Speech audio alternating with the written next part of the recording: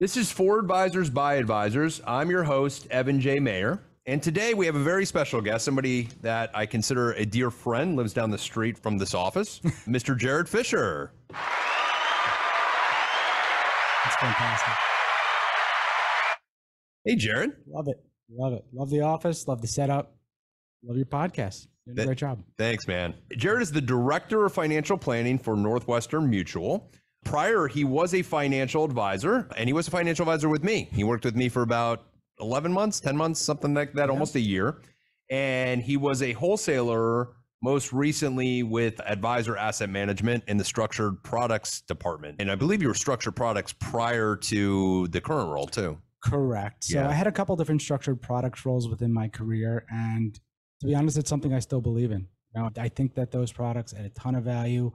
From a wholesaling perspective, one of the things I was doing a lot of education, explaining the underlying option strategies, telling them where this could fit in their overall portfolios. And that's how I got to where I am now. So tell us a little bit about your history in the business. How'd you get started? Where have you been? What different roles have you done? So I came out of college 2004 looking for a job and heard about these great new financial products on the street called mortgage-backed securities. So 2004, 2005, I was at BNY Mellon. And I was doing more of a middle office relationship management role. I started to succeed and had the opportunity to move on to the investment banking side over at Deutsche Bank. And by the time I was there, it was 2006. I was doing student loan securitizations, auto securitizations, residential mortgage backs. And we kind of saw it first over there. Didn't have enough money to get in ISDA and start buying credit default swaps. But at the same time, we took a step back from there and went into key accounts, which I absolutely love. Wife said she wanted to move to Florida. I love my wife, so we ended up in Florida. And it was a great decision. I love it down here. Obviously, family's up in New York along with friends, and you don't see a pace like you do in New York City.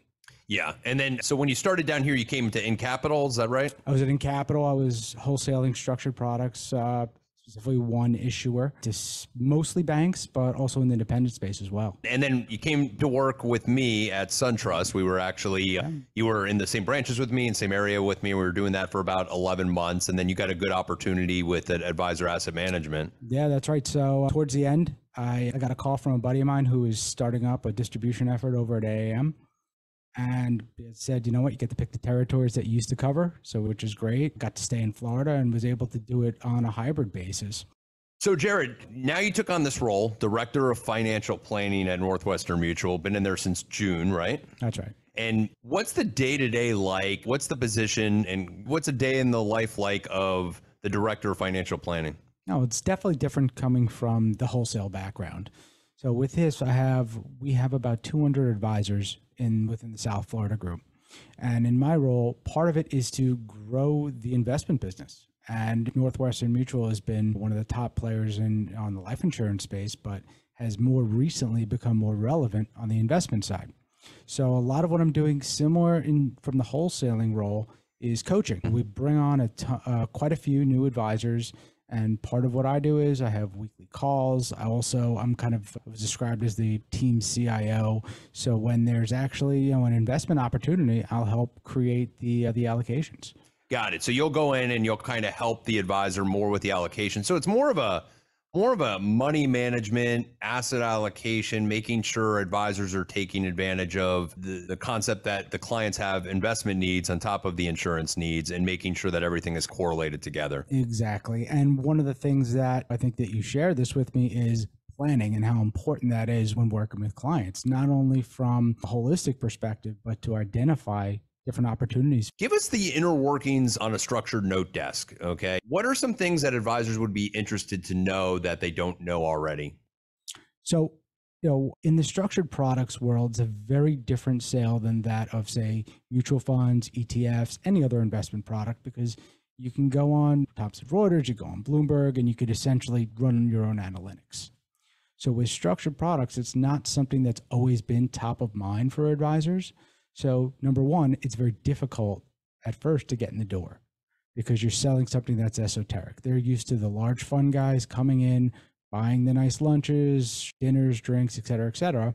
But now what we're seeing is advisors are trying to not be commoditized. So that being said, with the commoditization, you use something like a structured note. it's something that they talk about with their friends, especially if it's something that's so slightly more exotic than that of your typical S&P note.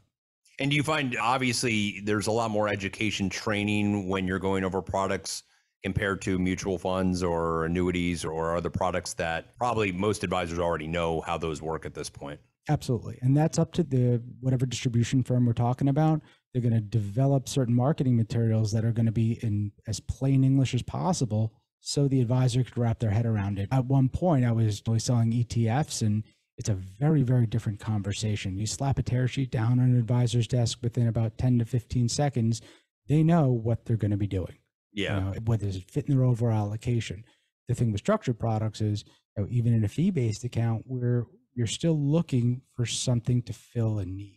It's not your typical allocation. So Jared, give me a little bit about what's the role of an internal wholesaler? Obviously, their main role is to contact financial advisors and get them selling as much product as possible. But what, you know, I've never lived in that role as far as what the day-to-day role entails and what you have to do. And what are some of the positives of the job? And what are some of the parts of the job that you're like, this is just so not necessary? When you're an internal wholesaler, you're calling a financial advisor whose one main thing that they have is time.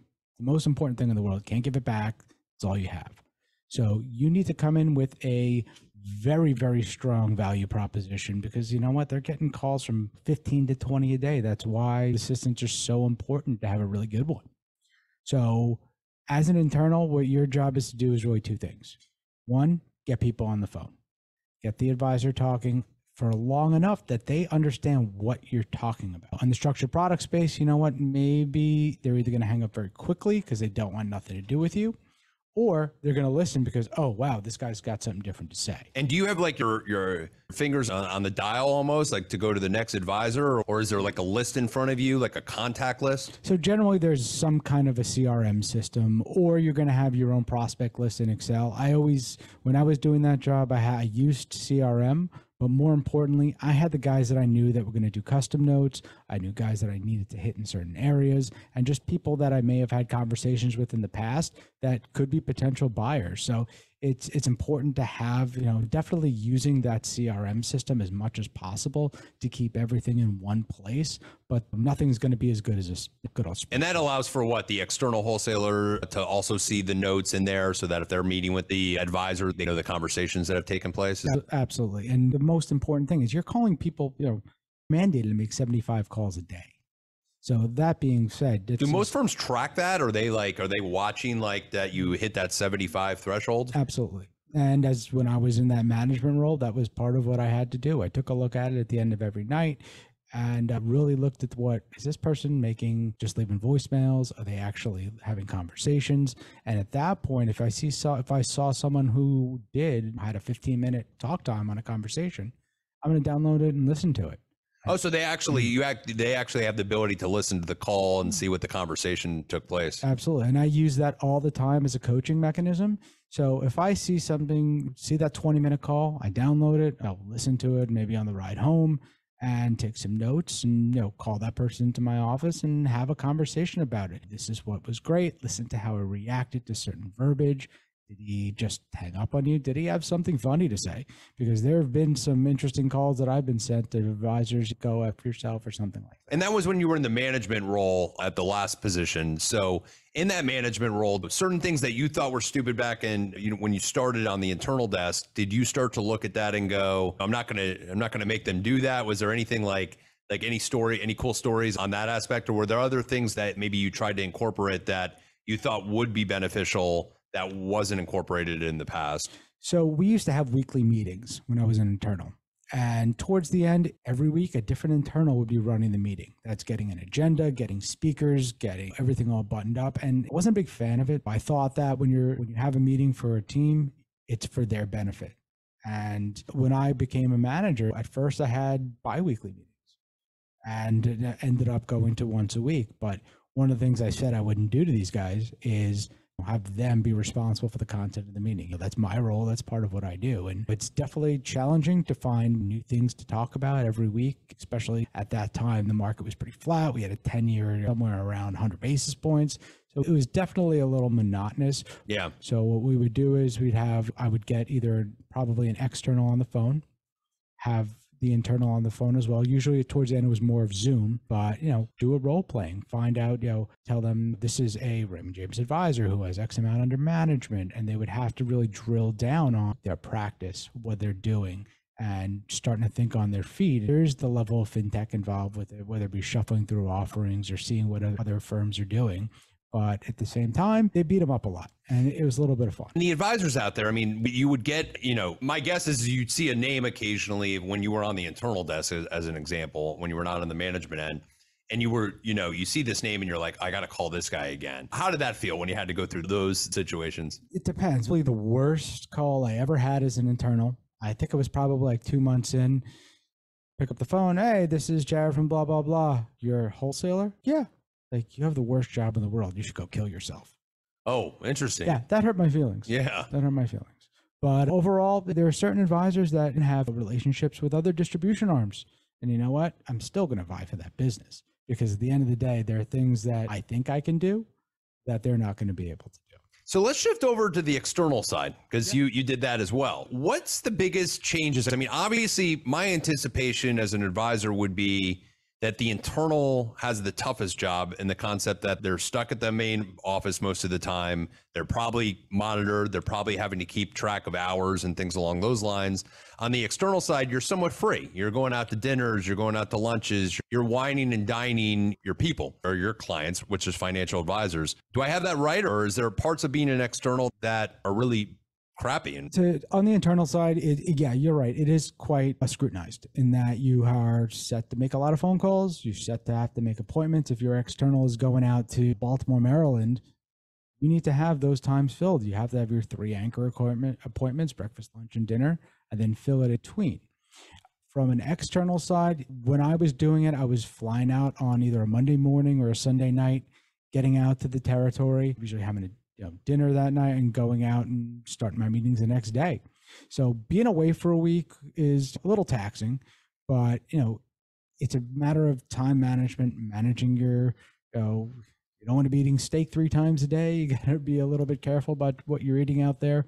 But you mean on the weight wise, just overeating? It's not fun. I always heard there was a rule when it comes to outside wholesalers, which is you got to pick one of 2 evils. You're either going to drink a little bit and eat very good, or you're not going to drink a lot and you're going to eat good. But if you do both, you'll end up being a pretty big wholesaler. It's true and I've seen quite a few of them. When we're thinking about on the wholesale side, do you want to go out to dinner with a wholesaler that you barely know just for a free dinner? No. But it depends. If they have an actual interesting product or concept or something unique, I would do it. But no, first of all, I'm not probably the wrong person to ask, but since you're asking a question, I probably see 4 wholesalers a year, just because I don't do a lot of packaged products. Most of the wholesalers I see most of the wholesalers that call, I'm not seeing, because again, I don't do a lot of packaged products. Right.